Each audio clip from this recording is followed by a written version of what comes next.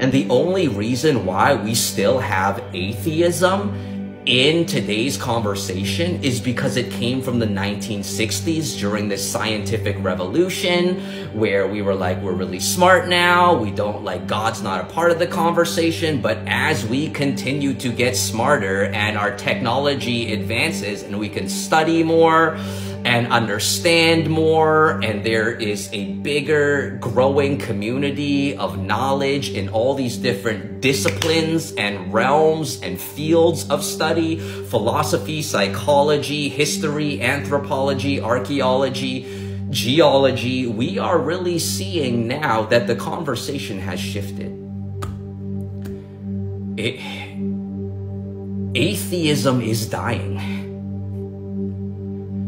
And theism is more alive than ever.